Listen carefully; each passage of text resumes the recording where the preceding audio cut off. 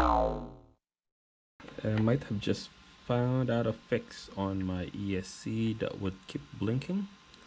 I had a problem a few days ago. I was running the RC, and after a few seconds it would stop, and I would reset again, turn off this and turn it back on, and I would run it, and after running it, it would just blink red and it would stop, but everything would work. Like my wheels would turn, but there was no throttle at all.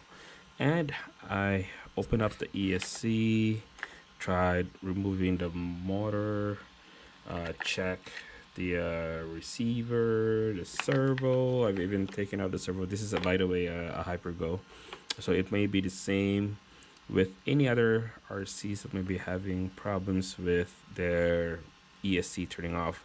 So it probably wasn't that defective. I was about to like probably throw and just replace the ESC, but I just fix it right now. What I found out, it could be a loose connection on here, so I try to remove all of these. I could try to remove it here for you. Give me a second. Let me turn it off.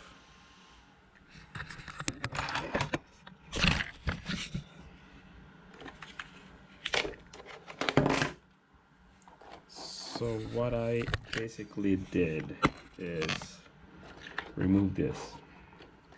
I don't know if you can see it. Give me a sec here. So unplug this. So it's either this is defective, so you can actually replace this, but you know, save you some time or money. It could still be usable. So if you click it, put it in, it would usually click, and if it doesn't, that's not really a good connection. So I would try to, you could actually spin it or turn it a little bit and make sure it clicks. Let's see, there, I clicked it. You can probably hear it, but let me try and turn it on if it works again. Oh, sorry, one battery. Okay, and let's try it. See if this runs. There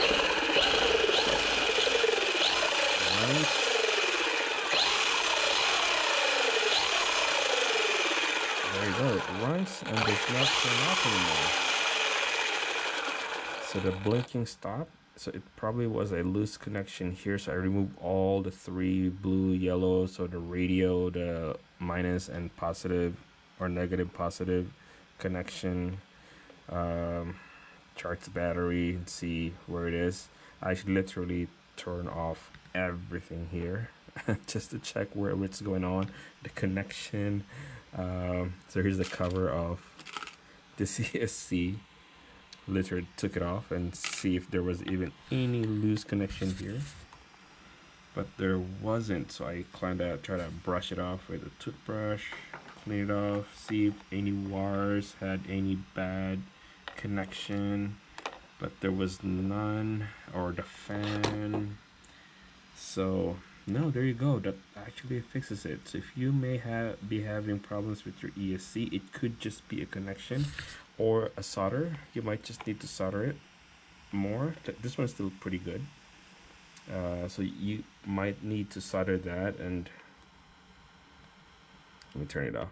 Yeah, probably just need a solder, and that might also help it. Other than that, maybe just plug it back in.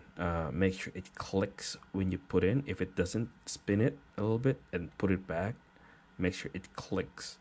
That makes that, for some reason, that probably says that it's connected very well. If it's loose, that's probably what's gonna cause your ESC to turn off in the middle of your run. So there you go. That might help anybody that have a problem with any ESC they have. So this is a brushless 550 motor, and I've never had this run for like probably 4 days now. Because of this, I've been just fooling around, see what I could fix. But that's the first time it continued running. This is the first time it continued running, like non-stop. That's the first time. I would usually, that's dead from there. It's already dead, and that's gonna be blinking. And I could do it. Yep. Reverse, forward.